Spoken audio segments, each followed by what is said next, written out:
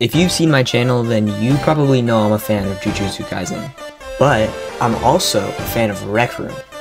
And in this video, I technically learned circuits in order to create a Jujutsu Kaisen PvP map. Now, at the time of this video's release, the room is already out and playable.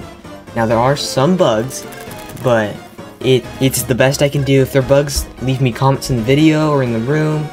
Please check it out. I spent a lot of time on that. Thanks, and I'll get into how I made it. I started by designing the arena and the battlefield where you'll be fighting. Now, I wanted to keep the arena under 50 ink so that I could have room for powers and all the other characters, because I estimated they would take 50 ink. Once I was done with that, I got onto modeling the gojo. Now, I used a reference model from Not Stewie. I don't know how to spell it. I'll put his @ on the screen to model Gojo because I suck at modeling. Gojo's ability was originally going to be him shooting laser beams out of his hands and like using hollow blue and stuff, but I just couldn't get that to work, so I ended up using a different method with the laser beam cannons. I don't actually have it on video currently, but I'll show it at the end of the video when I'm showcasing all the abilities. Once I had Gojo to a point where I liked it, I worked on 3D modeling the inverted spear of heaven. Now, I suck at modeling, so it didn't turn out the best, but it turned out as good as I could get it because I didn't want to spend too long on this. So it is what it is. Now, midway through working on the inverted sphere of heaven, I had a really good idea to create a seal system where you could select a player and seal them in a box for like 2 minutes to avoid overpowered or OP usage or like hogging stuff. But it ended up being way more difficult than I thought it was gonna be, and ended up taking basically the entire time working on this room, just going back and forth and fixing it and making sure it wasn't bugged. I don't even know it's working right now. I'd have to test it at a larger scale, but I just can't do that right now. But then I get into the fun part where I finally get to code in punching to the game, thanks to a tutorial I watched. I'll put the tutorial on the screen. Currently, I can't remember it, sadly. I would totally put it on the screen if I could remember it, but I just can't.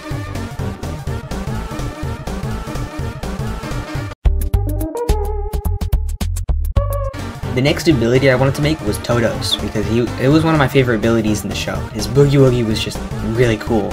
So I coded it after a couple hours. And that was ridiculous. I probably did it all wrong, but I got it to work. And from the testing I did it with an alt account, it worked fine. So punching or whatever, and then you teleporting it swaps places. I don't know why it takes so long to do this, but yeah, it swaps our places. From what I can test, it works fine. And there's a cooldown and everything, so I'm not complaining. I finished Nobara after a couple hours, but I totally forgot to record any footage for that. So at the end of the video, I'll give you guys a demonstration of Nobara as well, with all the other powers and everything. Okay, I'm just now going back and looking at the video, and I'm realizing I totally forgot to mention Yuji at all. He is in the game. I recorded literally nothing for him. I'm gonna add his segment at the end still, but because all he does is punch. He gets an extra punch ability at the end, that's it. So I didn't do anything about him. After that, I finished the Jujutsu Sorcerer section. All the cursed tools are done. All the Jujutsu Sorcerers are done, and I even have 2 free costumes for Maki and Inumaki. To clarify, you'll earn the powers of the character once you equip the costume. Just so that's in there, and that makes more sense. By this point in the game, I had lost a lot of my motivation. It was a lot.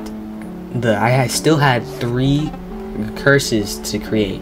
I wanted to create Hanami, Choso, and Jogo. But it was just gonna be a lot, so I was losing my mind at this stage in the game. It got a lot. It became a lot. I didn't even know if this game was gonna do well. I don't even know if this game is gonna do well at recording. So it would mean a lot if you guys could play it and maybe donate. It helps so much. On a much less depressing note, Hanami was finished. The vine mechanic worked, where if you press a little thing that's near your chest area, it's like a trigger volume or whatever. If you press it, it'll summon a vine next to the closest player if they're close enough. That was not as difficult, which I'm glad, because I probably would have stopped making the game if it it was too difficult. But yeah, that had everything worked. It's just the cursed tools I need to get fixed because those were not working. This is where I run into the biggest problem of the entire room. I was using what I call a sequencer with just a bunch of delay chips or whatever to send multiple update 30 hertz. It's basically like a forever loop of like an if. It's like making something run again and again and again, but it was just lagging out the room like crazy. And it also made it so that any other delay chips would not work. So I can show you right here what I was doing. That was lagging my room out so much. So I found a better way of doing it instead of that, and it just made everything run smoother, and it made all of the delay chips work again, so that was good. Once Hanami was finished, I finished up the circuits for Choso and Jogo, and I was done. Did I say I was done with the room? Well, I was lying, because when I went over to go test it, nothing was working. And remember how I said that one delay chip bug or whatever that was glitching on my room was the most difficult thing to fix in the room? I lied. My solution to that was causing even more problems and even more annoyances that I had to redesign everything. And then after that, I realized the way I designed Hanami's ability would lag out the entire room. So I had to redesign Hanami, and this entire thing was just backtracking. I was absolutely tweaking for these 2 hours. Well, I'm done now. I can show you guys the things. That I'm done. So I can present to you all of the abilities. Here we go.